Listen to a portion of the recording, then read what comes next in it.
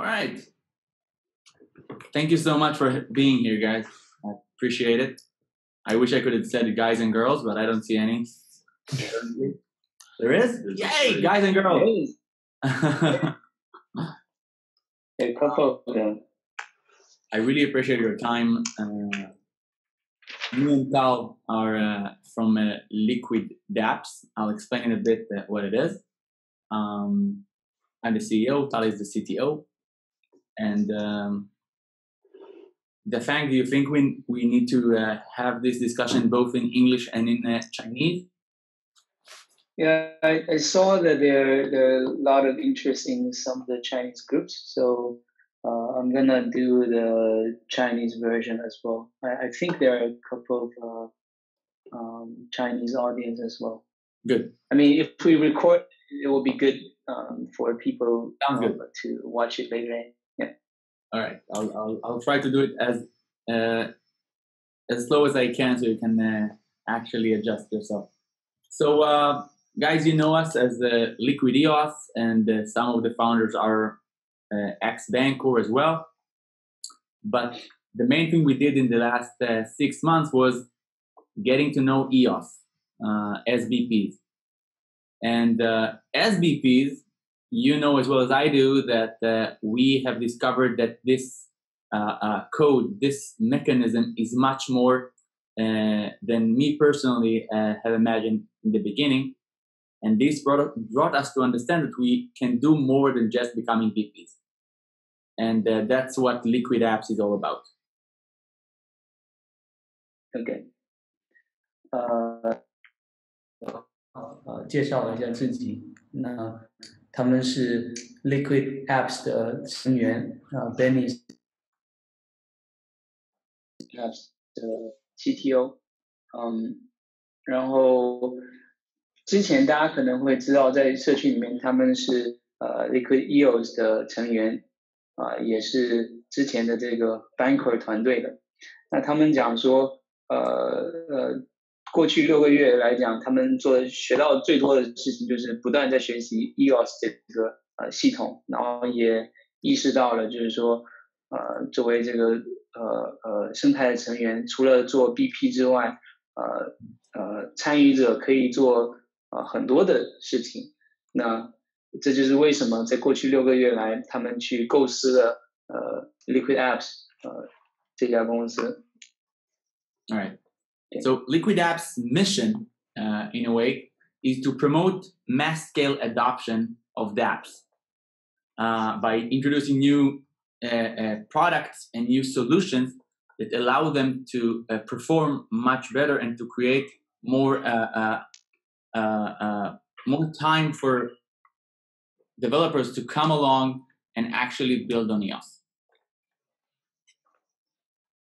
这个是 LiquidApps 的使命。那它的使命是能让能把这个 dApps 的生态推向这个传统的用户，让主流的用户可以使用起来。那 LiquidApps 会通过一系列的技术方案，去让在区块链上的开发这个 dApp 变得更简单，和变得更能 affordable， 能更便宜，更低成本。I didn't say it at the beginning, but feel free to shoot any question you have in the chat of the group, and we'll try to answer them during the presentation. 大家如果有什么问题的话，可以在聊天里面留下言，那我们一会儿会一起回。Okay, so a lot of things are familiar to you guys, but let's see the EOS ecosystem for a second. We know that RAM is really expensive. It's about $140,000 per gigabyte right now. CPU is through the roof as well, more than 40 EOS per second for processing power. And there are a lot of solutions right now that are focusing on building sister and child chains, which are not connected to the mainnet. So it is a solution in a way, but they're not really IBC solutions. They're temporary. And these are some of the things we see today that we want to solve. 那在 EOS 做研发的话呢，会遇到几个挑战啊。第一个是内存的价格还是非常的昂贵的，每个 GB 呢现在的价格来算需要花14万美金。CPU 也是 CPU 的价格也上天了，每秒钟的使用呢需要40 EOS。再来就是他讲的第三个，就是我们现在有一些这个侧链的出现，但是还没有这个 IBC 的存在。这种好像 Boss 已经有了，但是 anyway 这个他讲的第三点没有这个 Inter Blockchain Communication IBC 跨链的这个技术。So a lot of our team members are coming from the internet, and they saw that in the internet they have a lot of layers. You have the HTTPS layer, you have the ISP, the service provider layer. On top of it, you have the website and a lot of web services in the middle that help the website in general. The blockchain does not have this layer. We have the EOS, Ether, whatever. We have the block producer. On top of them, that's us. And you have the dApps.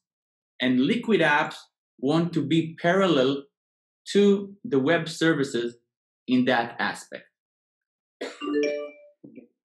那LiquidApps 的团队呢，有挺多人是来自这个互联网背景。那在互联网的架构下面呢，它其实是一个分层的架构。那最底层的有 HTTP 或者 TCP/IP 这个协议层。那在这上面呢，有 ISP 这个真正的运行的这个物理层的这个这些提供商。然后在最上层是网站，但在 website 和 ISP 中间呢，它其实是会有很多网络服务提供商。那在区块链世界里面，我们有最底层的，包括 EOS 这个协议层、这个链层，然后在它之上有 BP 作为出块的。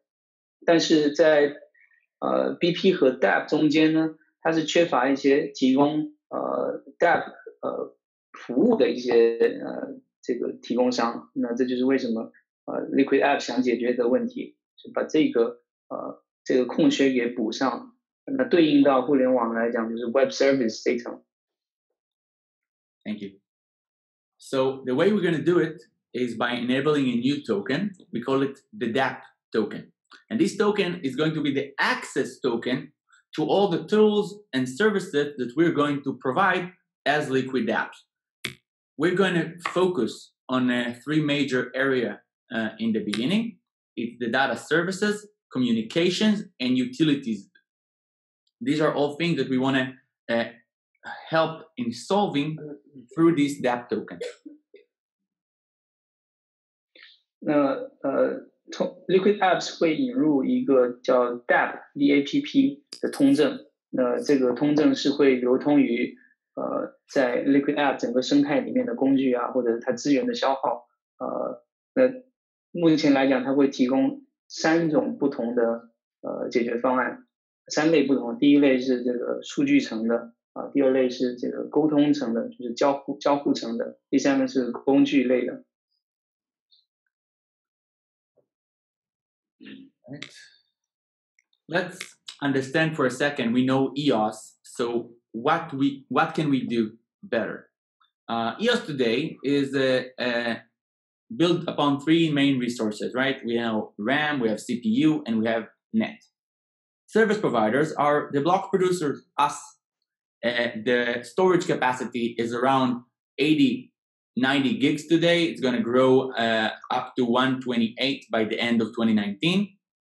And it's really expensive. What we see in the future is LiquidApps plus EOS. We're going to use an additional to RAM, a VRAM mechanism that I'm going to talk about in a few minutes. CPU is going to be an additional to vCPU, a new layer. Net is going to stay. And in addition to the block producers, we're going to have a new service provider we call DSP, dApp Service Provider. Storage capacity is potentially unlimited, and the cost is more affordable than RAM today. 那他这里做了一个对比。You want to finish that first? No, we're good.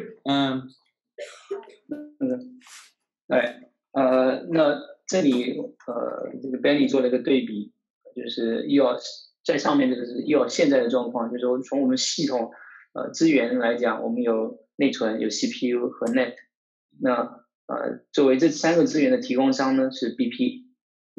目前来讲，它的储存空间呢只有内存，所以从组网启动的64G 到现在慢慢增发到的这个80G， 然后价格来讲是比较昂贵的。那有了 EOS 加上 LiquidApps 的话，可以引入2个新的这个资源的概念，一个是叫虚拟内存，一个是叫虚拟的 CPU。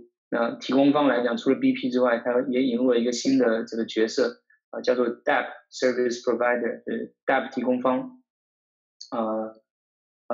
那基于这个模式来讲的话，它的这个储存空间可以达到无限，价格也会比较便宜，比较能被支付。Okay. All right. So let's talk about VRAM, the first implementation. I'm guessing some of you have seen the post that we've discussed about it at. We didn't go through the details with the rest of the world yet, but we want to do it a bit more thoroughly with you guys. VRAM is a complete compatible storage alternative for RAM today. Okay, it's more affordable than RAM. It's potentially unlimited. It brings you a lot of more data capacity, and it's patent pending. Okay, there's a patent on the fact that we can provide off-chain processing with on-chain integrity.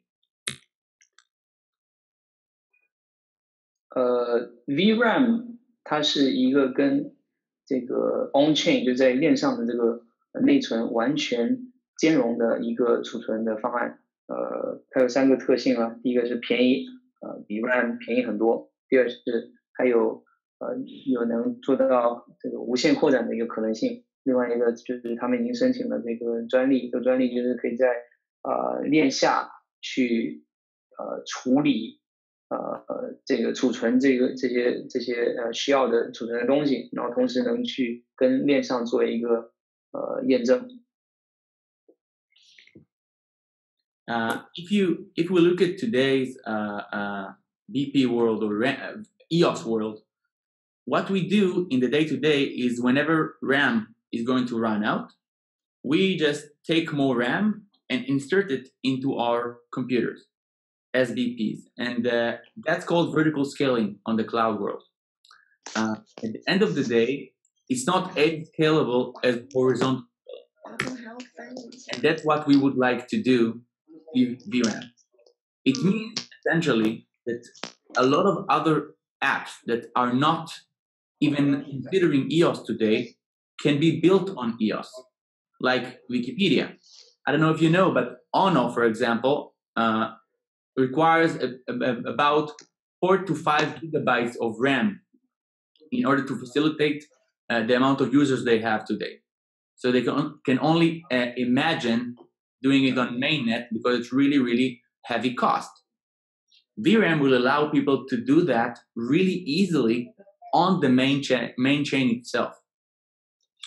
Same as Facebook, Uber, and many, many other examples for apps that we'll be able to build with horizontal scaling.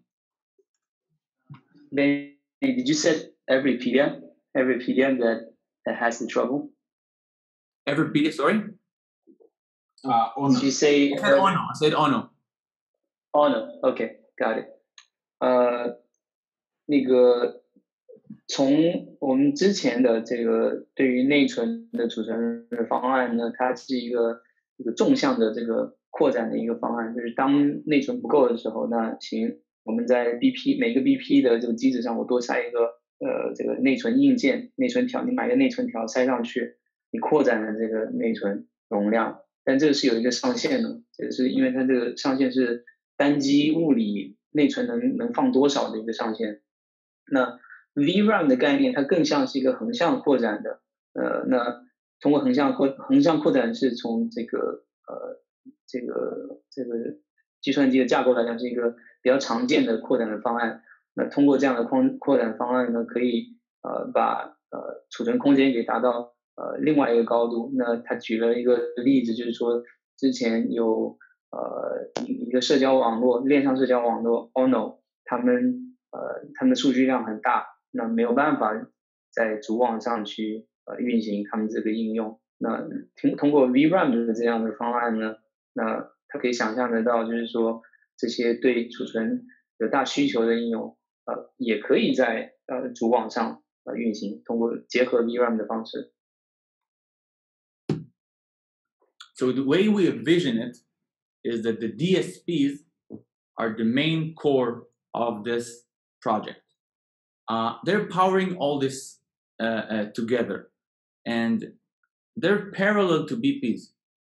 This is the reason we're having this conversation right now, is because we believe that BPs today are best positioned to become DSPs as well as BPs when the system launches.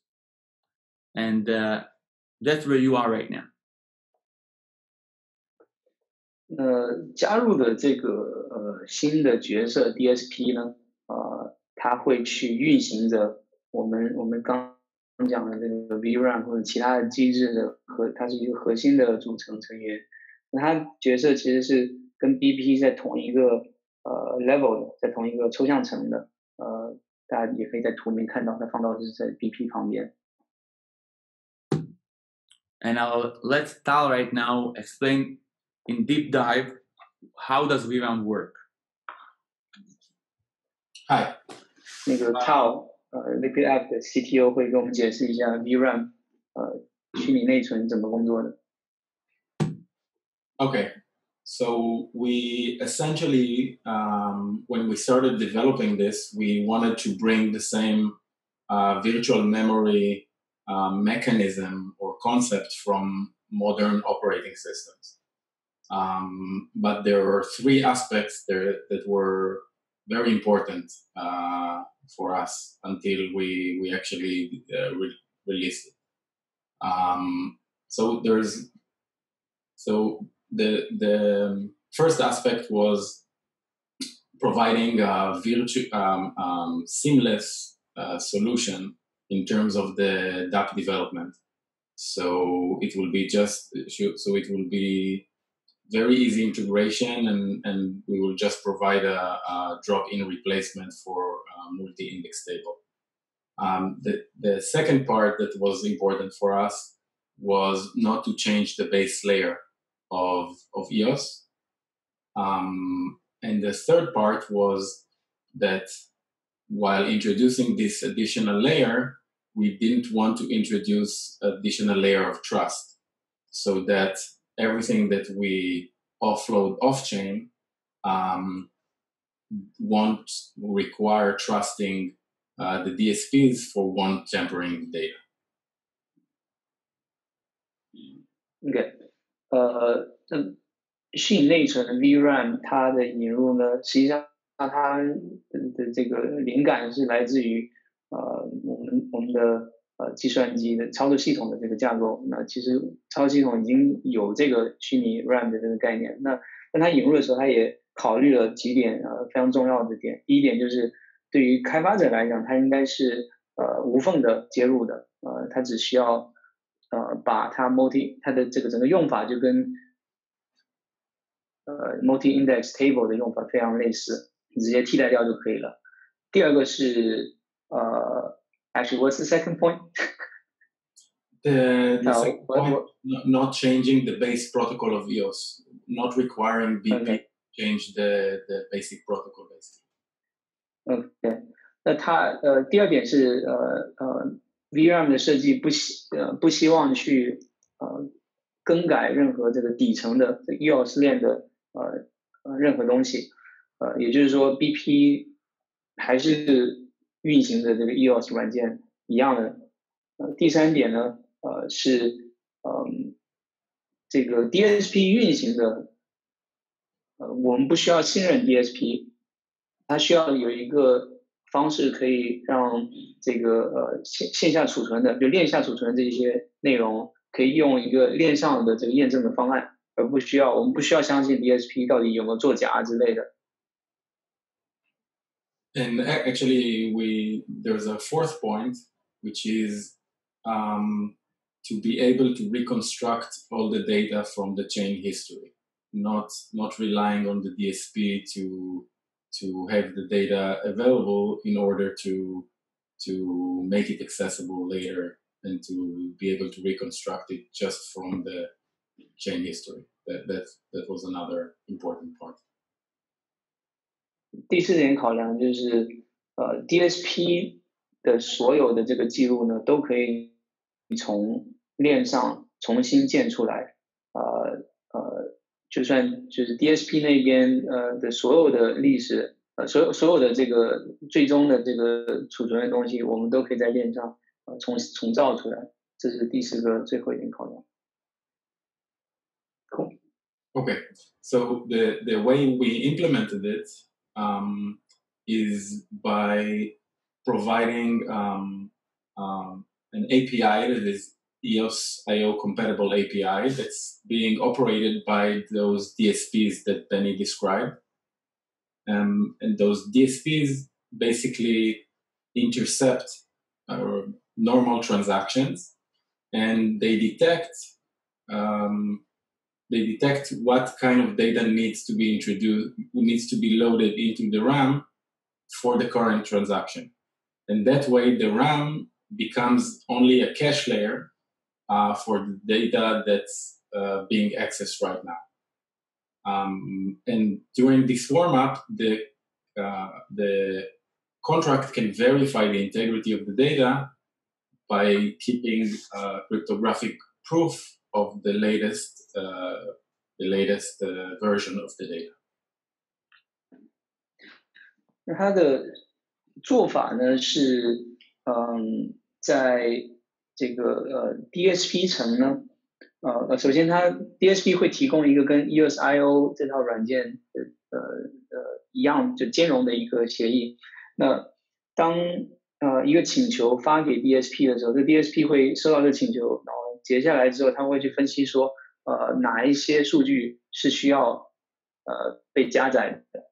那然后他分析完之后，就会从链下把这个数据取出来，然后放到了这个链上的这个 RAM， 也就是 RAM 它其实就是一个缓存层，然后再让这个然后再去运行。运行的时候，在合约也可以去验证说这数据到底是不是正确的。Okay, and immediately after the action, the DSP knows to evict the data from the RAM, from the cache layer, and the contract only keeps the cryptographic proof, which is kind of a Merkle tree that allows to index and do queries on the index using partial proofs of the data. Can you repeat this part? Because I broke up a little bit. I was saying that immediately after the transaction, the DSP knows to evict the data from the RAM, and the contract knows how to modify the cryptographic proof for the next warm-up, basically. Okay. 那在这个交易 DSP 这边，这个交易我刚才讲那个交易完成之后呢，DSP 也会把刚才在内存里面这个缓存给清掉，那同时它也会清掉这个需要保留这个Merkle tree 的这个哈希，这样的话它可以保证这个数据数据的验证也是同步的。So that's basically the overview of how the mechanism works. It's already running on Cayenne, and there's a reference code for a cold token, which is a token that doesn't hold the balances in RAM and uses the mechanism with the library and everything. 这个就是整个 VRAM 它的工作机制。然后目前这一套方案已经在麒麟测试网上面已经在运行了，然后也有一个叫 token 的一个样例实现。那这个样例实现做了一件事情，就是把token 这个合约用 VRAM 的方式实现的，让储存所有这个 token 列表啊 ，token 这个哪一个人用了什么 token， 这些都不使用链上的这个内存，而使用VRAM 的方式储存。And soon after this call, we're going to release an SDK that allows you, we call it Zeus, which is an SDK that allows you to run this whole system locally and start developing and start working with it. 那在这个会议之后，他们也会发布另外一个产品叫 Zeus 宙斯这一套是可以让你在本地运行起我们刚刚讲的这整套东西，然后可以直接在本地开发，做一些调试。This is a benefit that this call has that the last call didn't have. All right. So, thank you, Tal. What we want out of this? Do we want to look at the previous chart and see if people have questions? Oh yeah. Sure. I think one thing I didn't mention, probably a couple of things that I didn't mention, but one thing that's important to mention is that we recommend that a dApp developer use more than one DSP, so we'll gain the availability and redundancy for the cache and the data. 所以因为 DSP 现在会去充当这个VRAM 储存的这个角色，那他也讲了说他推荐说，如果开发者使用这个 VRAM 这套方案的话，他希望可以使用多个 DSP 这样可以保证更高的这个可用性。然后我们看到这个背景这张图呢 ，so this graph, what is this graph? This graph describes any operation that requires a VRAM type action that needs a warm up before it actually propagates to the mainnet. OK， 那这个图基本上就是一个整个的工作流，从 DSP 的角色到这个主网里边的整个工作流是怎么样的，包括它从这个链下储存 load 到链上的这个 RAM 里面，和包括它把它清除掉的整个的过程，大家可以看一下。I have some questions. Hi. Hi, Tom. Thanks for your introduce this VRAM scheme. I'm very interested in the scale technical schemes. And first of all, I want to say the IBC system has realized in both and US mainnet, and actually the VRAM protocol has is a different thing with the IBC system. So these two different things. But I have several questions about the VRAM. Can you hear me?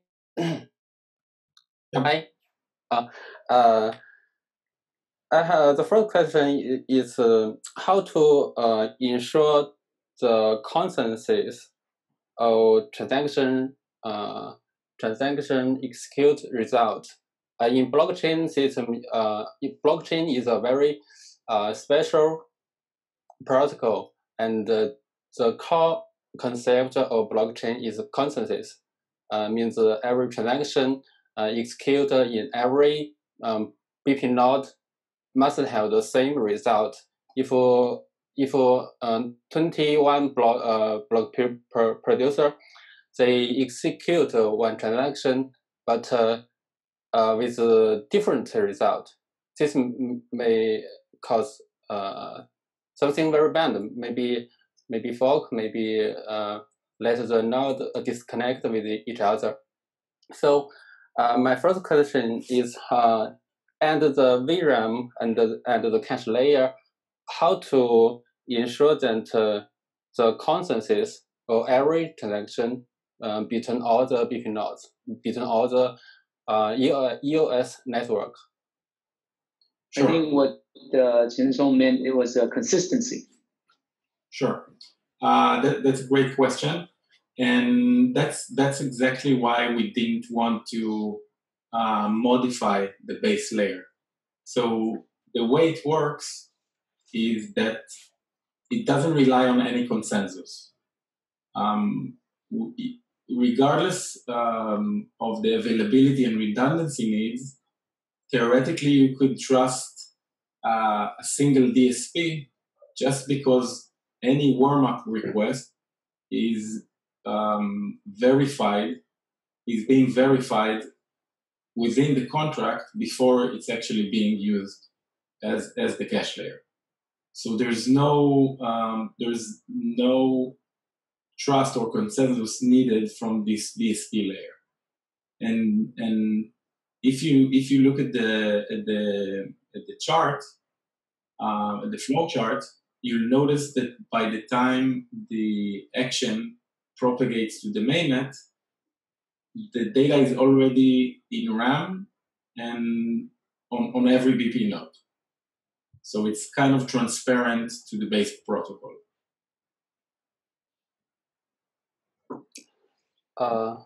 陈总，对，你可以翻译一下。对，它是这样子的，就是我的理解就是，它就是说在21个 BP 那一层呢，它需要 consensus 对吧？不然的话就乱套了嘛，对吧？对。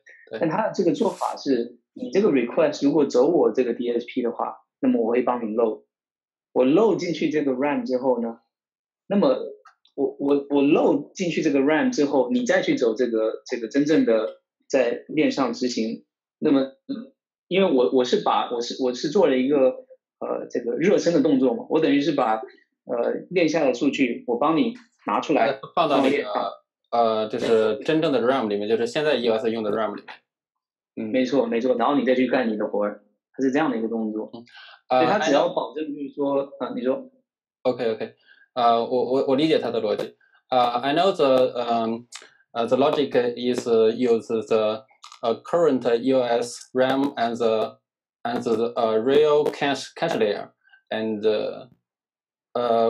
when a contract access the VRAM data, and the first thing is load the VRAM data into the RAM.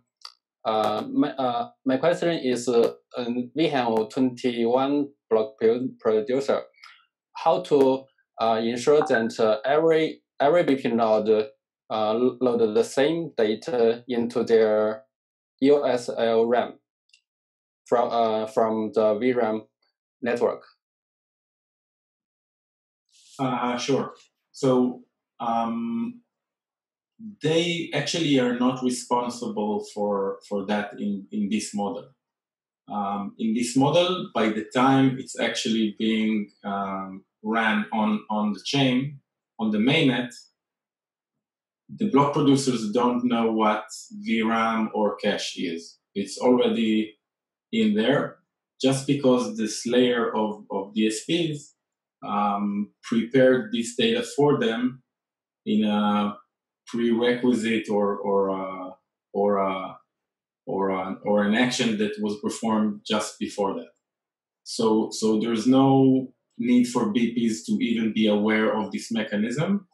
And there's another advantage that's by the time it reaches the mainnet, the action, it doesn't slow down.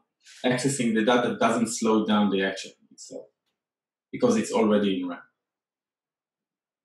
Is that clear, that point? I think Chen Song's question was So if you're loading the data from VRAM to RAM and through the DSP layer, how do you ensure that the right virtual RAM is loaded, the right content is loaded into the RAM? Yes. The warm-up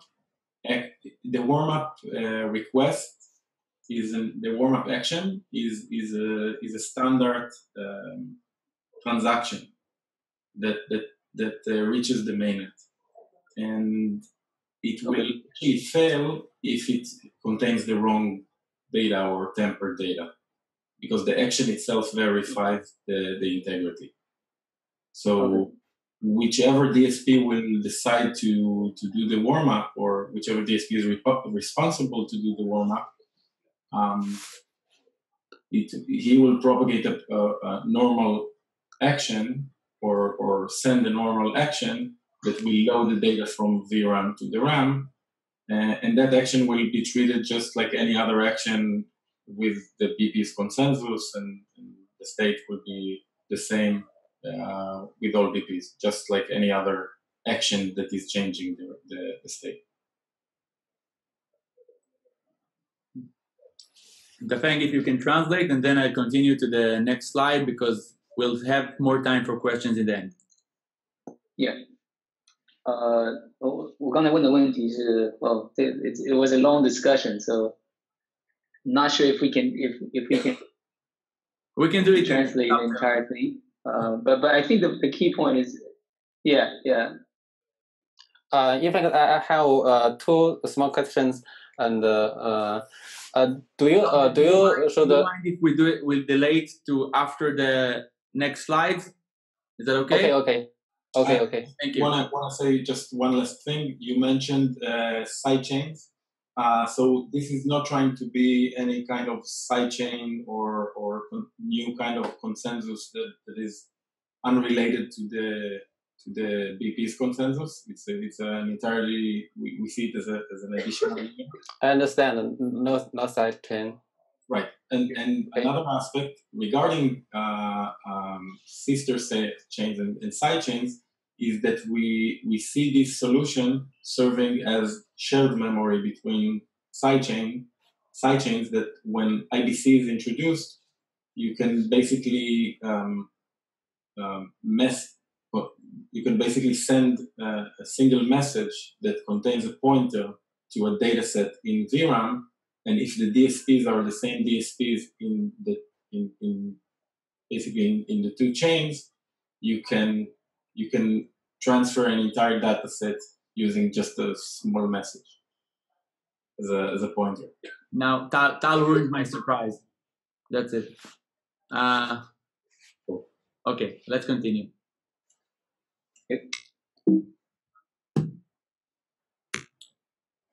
So basically, the reason for this conversation right now is we really think that BPs are best positioned to become DSPs. Main reason is we know you, we know we can trust you as developers, and more than that, users will be able to easily understand what Tal tried to explain right now. This is a complex solution, and not every user will understand that you do not need any additional trust layer here. It's the same trust you'll have with a normal EOS node.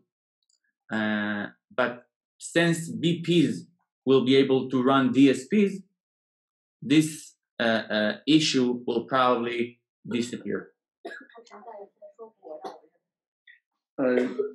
这个会议也希望跟这个在场的听众们，如果你们是 BP 的话，这个 DSP 就运行一个 DSP 就像运行一个Nodeus 的节点一样，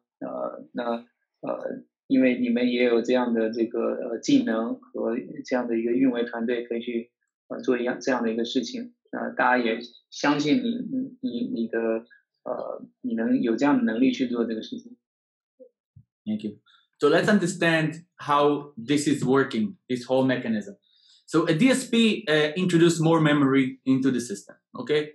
But the way it works is a little bit like a big company that you probably heard of. Block One did something similar, okay? Think about dApp token for a second. dApp token is going to be distributed by reverse Dutch auction mechanism, meaning that each user that will participate in the TGE changes the price of dApp token. Or, in other words, the users are the one in charge of how much they're going to pay for a single dApp token. What will be the dApp token price? The second step is the DSPs themselves create service packages. They can create any service package they want, and they can choose what the rates of the packages that they create. So, for example, if I'm a DSP, I will create a service package of 1 gigabyte of memory for, let's say, a minimum of 1,000 dApp token that will be staked to me. Okay? DSP 首先dApp 的这个通证呢，会运用跟 Block One 这个方式一样，一个荷兰式拍卖的方式，让所有这个用户自己决定这个价格应该是走向是怎么样的。How long was the reverse Dutch auction? It's going to be 333 days. 用333天的这个荷兰式拍卖，就跟 EOS 是一样的。然后另外一个是作为 DSP 来讲，你也可以独立的去定价定价的意思就是说你必须这个质押多少的这个 dApp token，你才能获得多少的 VRAM， 所有的定价呢都是交给每一个 DSP 自己去定的。所以他创造的通过荷兰式拍卖创造了一个价格的市场然后通过 DSP 自己定价也创造了一个这个 VRAM 的这个价格市场。So what it means is, at the first hand, the user choose the price of dApp. On the second hand, DSP choose how much their rates are.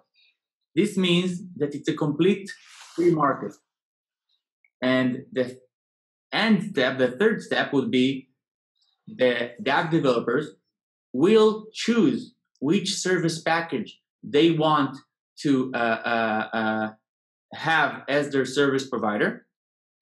They're going to stake their token into the DSP, and the DSP will be getting a pro rata inflation based on the total staked token in the system.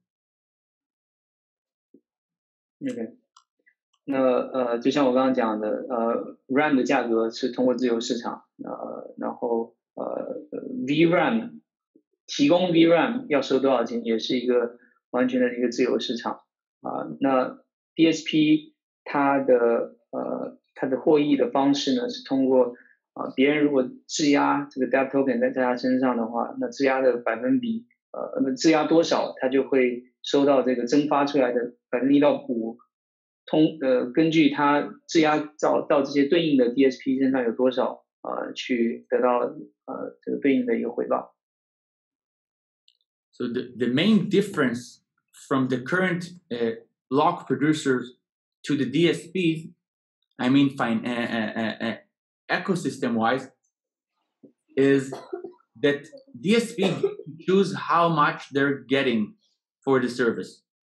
Say the current BP market right now, we know that a lot of BPs are struggling because the rates of EOS are low. Think if BPs would be able to actually say, you know what, from now on, I want to get this much, and to actually increase the amount they're willing to get. That's the kind of solution we're trying to show here.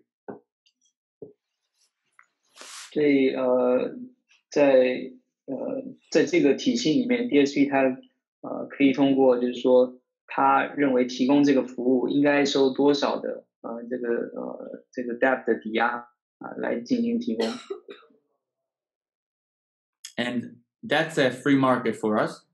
And as Tal mentioned before, as a dApp developer, you are able to choose more than one DSP and to stake for more than one in order to get redundancy and availability at any time. 那对于 dApp 开发者来讲，那这整个都是一个自由市场，所以 dApp 开发者来讲，也可以自己去选择对应的这个 DSP， 他也可以选择多个，为了冗余也好，或者为了这个高可用也好。There's no limit to the amount of DSPs available. We do believe in free market. That means that we won't be limiting this as well. I saw that as one of the questions. And the minimal requirements for a DSP node in the system is the same as running an EOS node in the mainnet. It's actually comes from there. This is where we are through this presentation. It is important for you to understand that we see that as a new beginning for new dApps to emerge in EOS in general. It's something that hasn't been done before. Tal is surprisingly amazing. When he first introduced this idea to me, I was telling him that it can't be done. And then he proved me wrong. And I'm happy to say that right now he proved others wrong by this system running on Kylin testnet and working. The fan. Cool. 那这个LiquidApps 团队希望说通过LiquidApps 这一系列的工具，能去提供让更多的这个 dApp 可以到 EOS 上面来去开发。那在一开始 Tal 他们的 CTO 想到这个方案的时候 ，Benny 感觉听起来就有点不靠谱嘛，你怎么可能可以做到这个呢？后来 Tal 实现了之后，还是非常非常的这个有意思的，也有很多人看了这个方案之后觉得特别的有意思，所以希望说这个能更多人可以去关注到 LiquidApps。Thank you. We do have a few more minutes for a few more questions. Any questions you'll put in this chat, we will make sure to answer and post on the Telegram channel. I'll make sure that the Telegram channel is being added to our chat here right now. You'll be able to attend. There are two chats, by the way. One for a general public, and the second one is for developers only, so we can actually discuss these issues that Song and others have been introducing here. Okay. Well, I'll try to answer a few of the questions, even though I think there are excellent questions here, and most of them are relevant not only for this forum. So I would like us to really continue this discussion in the group. There's one question that's relevant. Can a dApp instead of DSP also run the DSP package? So anyone can participate. Anyone can be a DSP basically. So there's that. So the answer is yes. Yeah. So and also Ron asked if what's the database that's powering this. currently the implementation is running on IPFS, but any distributed data store can be used. You can use any backend that you want to power the IPFS, and it's not relying on the distributed nature of IPFS in terms of that the data is pinned locally when it needs to be served. So we don't rely on latency in fetching or syncing IPFS specifically.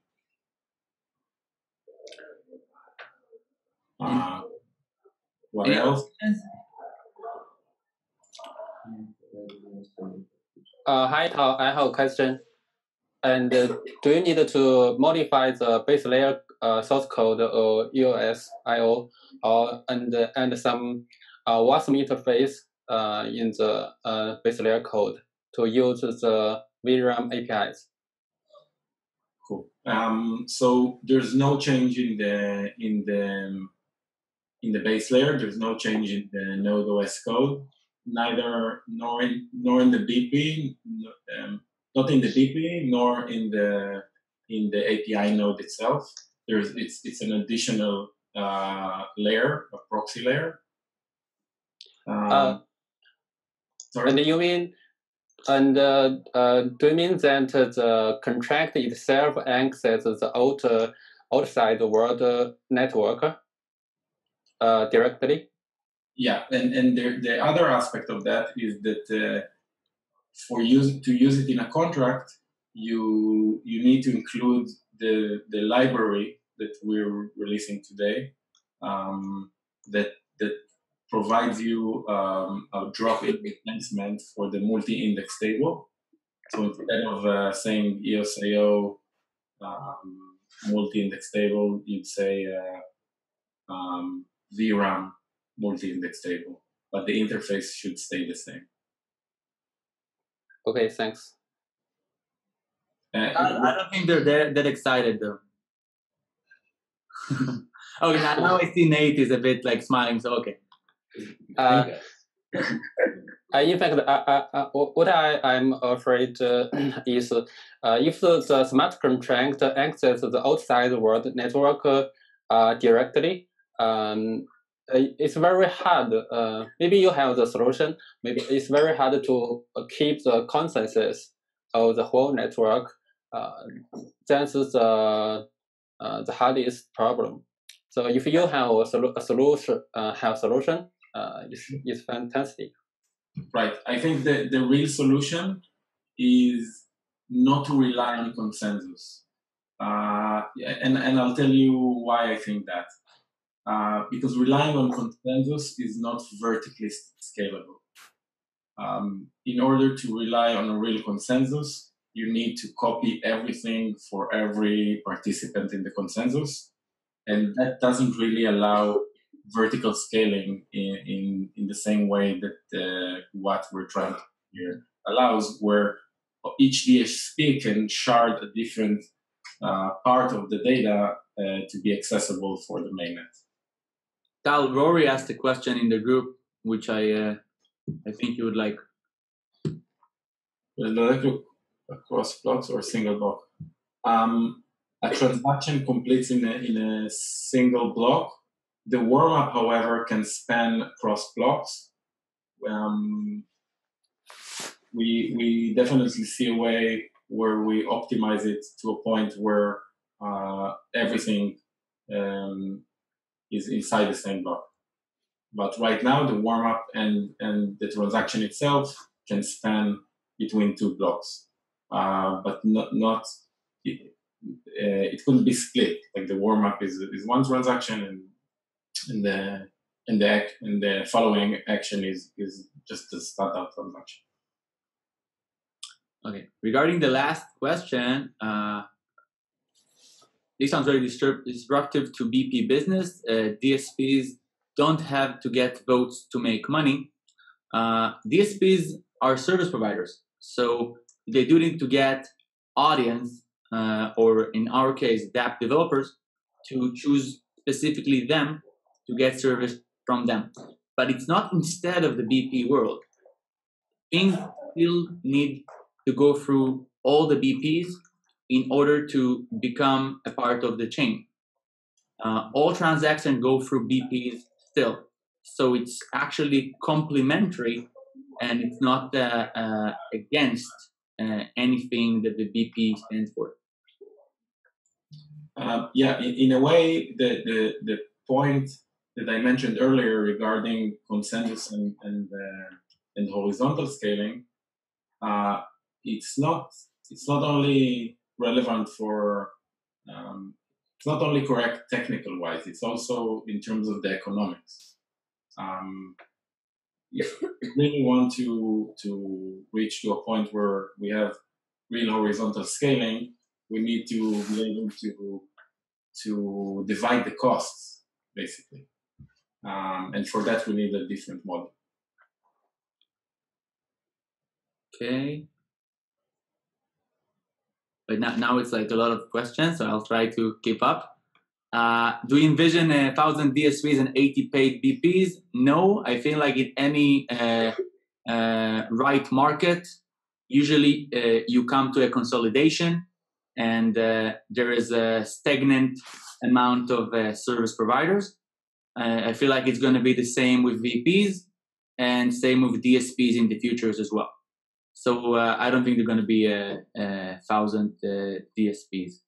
I think there's also a big difference conceptually between DPs and DSPs, in which that DSPs can have a kind of diversification in the service level that they provide, whether it's availability or geographic location or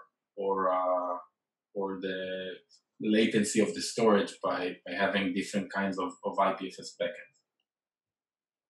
So we see that also plays into the whole free market economy that we're trying to introduce. Right. Concept is in service provider layer might help mainnet, but be more active and to be more active and efficient. Good. Opportunity to some kind of a DSP marketplace. I think you're right, Nate. There is an opportunity for that. We hope the community will assist in creating product in the future. And I don't think good work is a question, but thank you for that. Tal, Okay, I have a question. Yeah. I just want to make a check. 打分还有陈说，我觉得关键点就在于是说他们仿照着 OS 里面的那个虚拟内存来去设计这个 VM 的话，它有一个问题就是说加载的问题嘛，它把这个一些冷数据放到那个 RPFS 里面，但是当别人去访问的时候没有命中，然后去从冷的那个 RPFS 里面加载的时候，它这个时间肯定满足不了现在的那个 US 打包和执行的那个限制嘛。对，刚才我想问这个问题，还没来问。他是传输你不应该是缓存你会慢吗？有缓存会慢？对，它应该是这样，我觉得跟打包没关，它主要是就是因为它有个冷启动的过程，到打包那一层已经快了，但是那个 request 可能会跨过好几个 block， 就会慢嘛，对吧？对 ，I think 你是想问那个性能的问题是吧？不，我想说那如果是这样的话，现在已有的transaction 的那个类型应该不支持这种啊，它是用 transfer 呢，还是用什么呢？相当于它要预先解析 transaction 呢？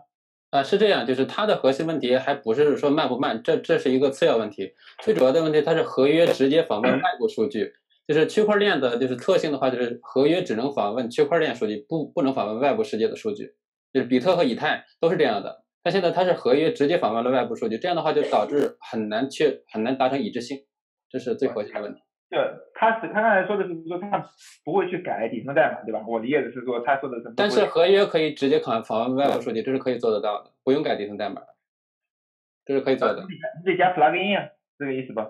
不需要，什么都不需要。I would like to hear an answer or not though. Well, there's no there's a lot of discussion. There's not yet a question. So a few things was talked about. One is since there will be a warm-up, and the warm-up is essentially loading data from IPFS to the RAM on the mainnet, the performance will be slower, because the warm-up process will take some time, and it could also span across multiple blocks. So from the dApp developers or the dApp players user experience point of view, it might not be ideal. I think that was one thing that was brought up. The second thing was brought up, which I think we were still discussing, was actually we should probably finish that discussion first, because it hasn't got to a point where we had a question yet. But would love to hear about the performance, whether there's some benchmark that you guys did. Sure. So couple of points. So we see it exactly the same, having the same kind of trade-offs as the virtual memory in modern operating systems. So there's large aspects of the data today that doesn't need to be accessible all the time. And we think that by allowing developers to decide when to load and when to evict the data, we can provide them this kind of flexibility for this trade-off. Just in the same way that developers do it in modern operating systems. Does that answer that question? OK， 那我理解的就是说，它是在合约里面去让开发者按需去调用了，对吧？自己去调度这个冷热的一个转换了。不是，它是在对，没错，是吧？但是真正的这个冷热的调的，我们指的这个 load 或者 evict 是在 DSP 和这个主链中间，就是说从实际用户角度，他发一个 request 的时候 ，DSP 会先收到 ，DSP 就是一个 API 层，你可以这么理解。然后他解析完之后，他会帮你做这一系列操作。我就怕到时候写这个代码的时候，因为就相当于是我在代码里面要去自己考虑，是说我什么时候要去用，我要用那个资源嘛，从外部 load 出来，然后再用嘛。这个看看吧。Yeah. So Winnie's point was if the developer has to make the decision of when to load, when not to load, what to evict, it would be a change of their developing paradigm, right? They would have to think about it. So and he's interested in seeing comparisons and examples of how that works. For sure. So the first implementation will be automatically managed like some kind of garbage collection that's completely transparent from the developer.